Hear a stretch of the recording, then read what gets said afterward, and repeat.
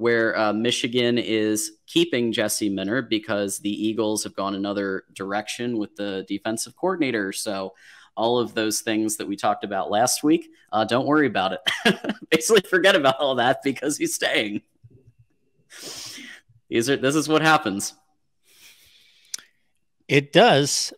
This is the college football off season, and this is not just the college off season that we've seen in previous, I will say, decades, but as we progress into the future, I think these coaching staffs, and it's always been a nomadic lifestyle for these coaches and especially assistant coaches. All you have to do is grab anybody's resume who's been around the block a few times, and you will see 2 and 3 years at a stop, sometimes 1 in consecutive years at various stops.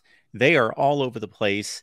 And until they get that gig that really suits them, that's paying a ton of money, and if they have aspirations of being a head coach, then that's what it is for quite some time. But I think that's even been ramped up in recent years as programs have become much more aggressive about not looking for anyone who's just on the open market and available.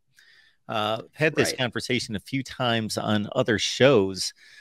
Just the Miami coaching staff, and I bring them up because they're the most recent example, but they are not alone in actually picking off coaches who are transitioning from another team anyway. So, for example, had it been at, let's say, Louisville last year, got a job at Cincinnati, had only been there for 2 or 3 weeks in the off season, and then they're changing jobs again, even during the off season after having taken another job after the 22 season.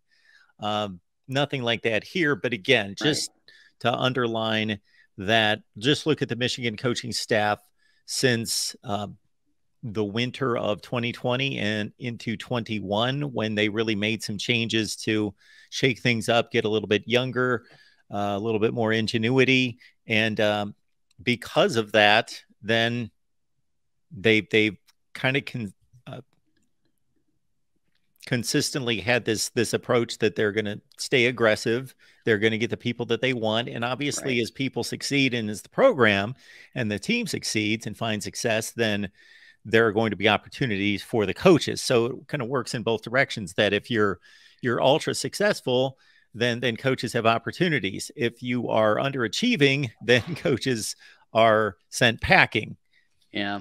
Kirk Ferentz is like the exception where he used to be more the rule. I mean, you used to have coaches stay for 20, 30 years at a program, and now every couple of years it's like you're doing the shuffle. So you got to have those tough conversations with family, friends, anybody who's like looking to get into any type of relationship with you, that, hey, this is the life that's going to happen. We're going to probably be moving around a couple times. Like, got to have those conversations, I think now.